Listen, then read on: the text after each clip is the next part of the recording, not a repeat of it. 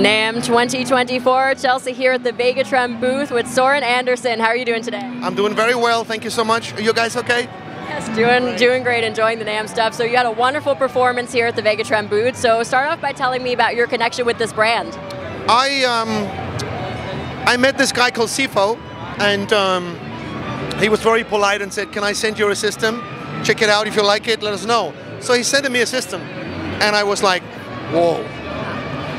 It's very. It doesn't happen every day that you find gear which is revolutionary, and I find it very, very, very refreshing with a tremolo that sounds better and work more like a Floyd Rose, but without locking the locking block and the bridge and everything, and it fits.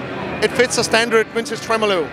So easy. You just take it out and mount the other one by yourself, and you're good to go. Yeah, man.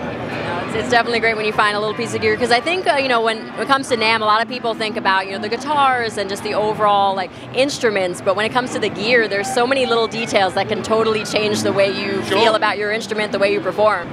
Yeah, you mean like a tiny little, like almost like a accessory, like a tremolo, have its own booth. Is that what you mean?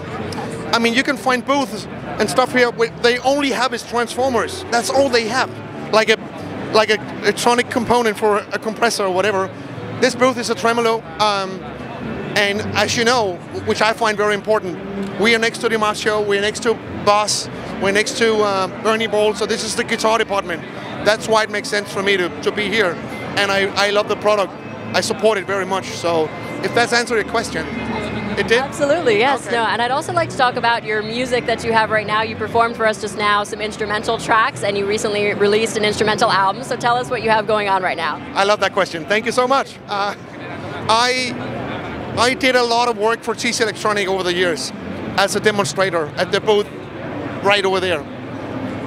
And I think after 5 years, the product manager, he said to me, "Those songs, Søren, you should record them and put them out." And I was like, nobody wants to hear it. So he was like, "I would love to hear it." So, okay. So I did my best, recorded 10 songs, mixed it, mastered it, had some pretty cool friends like Chad Smith on one song, Marco Mendoza on 3 songs, Ida Nelson on one song, you know, Glenn Hughes on bass on one song. So just to, you know, create a bit of a vibe, and I was like, okay, I'm going to put it out and see how it goes. And what happened?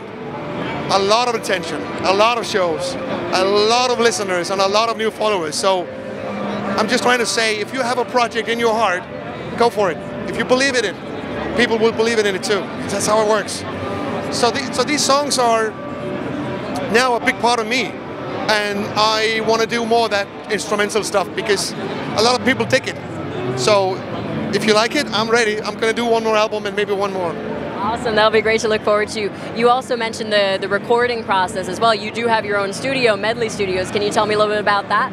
Yeah, it's, I always say this brain is the guitar brain, and that brain is the producer brain. So I do a lot of recordings, a lot of productions for other bands and bigger artists. And I'm a co-owner of a really, really great, cool studio in Copenhagen. I did Glenn Hughes, Marco Mendoza, Mike Tramp, Thunder Mother, Phil Campbell and the Bastard Sons, Artillery, a lot of rock and roll, a lot of good stuff. Yeah. And of course, you mentioned Glenn Hughes and Mike Tramp. You're known for touring with both of them. So just tell us what you have on the horizon right now for projects, touring, anything. Well, we're going out with Glenn a lot this year. Heavy tour, a big tour, America. Stuff I can't tell you about yet, but you know, we're gonna hit Europe, a big European tour. But in the fall, we have some interesting stuff in the pipeline. But I try to squeeze in my studio work, you know, when I'm off, because I don't like to sit home. So it's either touring or recording, and it's been like that for 30 years. Well, keep it up. You're doing great work with it, and good luck with everything, and enjoy the rest of NAMM. Thanks for the attention. Thank you so much. Thanks so much for your time. No worries.